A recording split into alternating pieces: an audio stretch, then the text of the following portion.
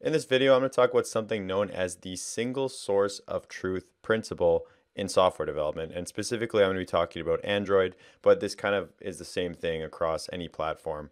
So you should get a good idea if you're just here to see what that principle is. Keep in mind, this video is part of a course that's on my website.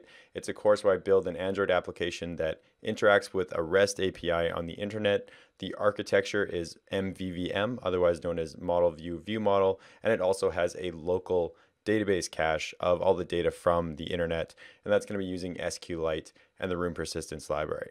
If you want a link to that course, it's going to be in the description of this video, but this video can also stand alone. I'm going to talk about just that single source of truth principle. So if that's all you want to know about, then this is still the video to watch.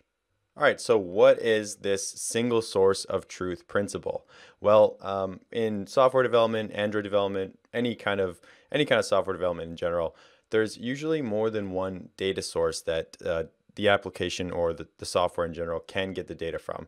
In the context of the app that I built in the course that I just talked about, we're going to be retrieving data from a REST API from the internet. So it's a web service where it gets information from the internet. And then there's also going to be a local database cache saved on the phone of all that data from the internet. So the takeaway there's two sources. There's two possible sources of where that data can come from.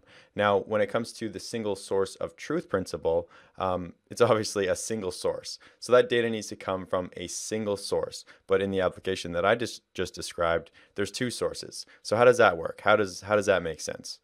So in the context of what I just said, the single source of truth principle would mean that that data is going to come from a single source. And in the case of the Android app I described, that would mean the data is going to come from the database cache. So the only data that the user sees on the screen is going to be from the database cache. Now you're probably wondering, well, if it's only coming from the database cache, why is it retrieving information from the internet, from the REST API, if it's only ever going to be viewed from the cache? That doesn't really make sense. That seems a little confusing, and I'm sure you have questions about that. So what's the point of a system like that? Why look at the cache when it could come from the network? And I'll pull up a diagram here just so you can it'll help me describe what I'm talking about. So in the context of the app that I'm building in the course, you have a web service, a REST API that can retrieve the data, and then you also have a local database cache. But the only data that they see is from the cache. So I'll just kind of run you through what happens in the application when they want to view some data. So suppose they want to view some data. So they make a request using the app. They say, in the case of this app, it's a recipe application where it displays recipes like for cooking. So if they wanted to look up recipes that had, cookie recipes, for example, they could search cookies, and then that data would then come from the local database cache.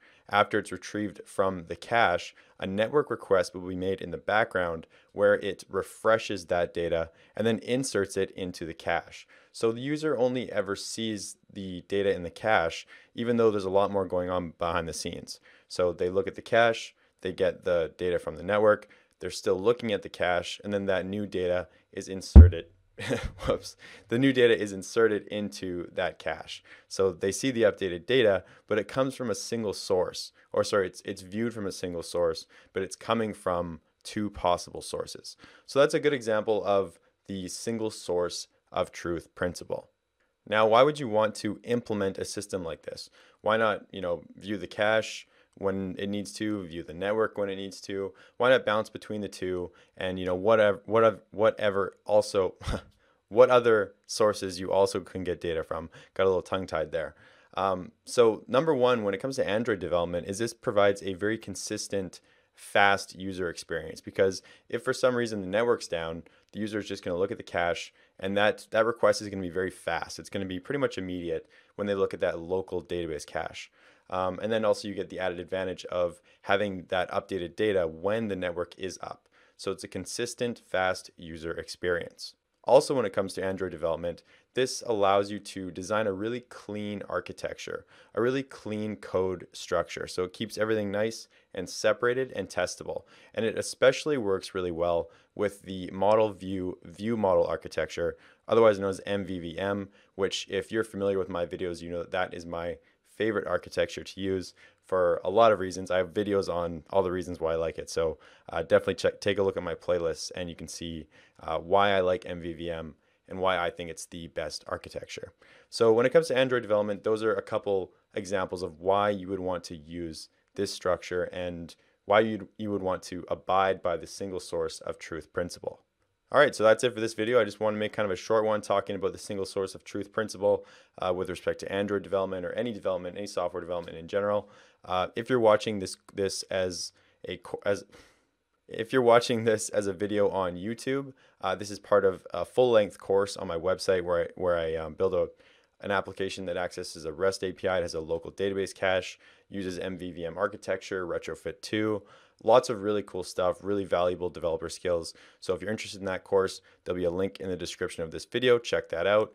And if you don't care, you don't want to watch the video, that's cool too. Check out my free videos on YouTube. I got lots of free ones. I got free ones on my website too. You can check those out. And if you're watching this video as part of the course, because I'm going to be posting this on my website as well, in the next video, I'm going to get started building a helper class for facilitating all of those requests. So like to the cache or to the network.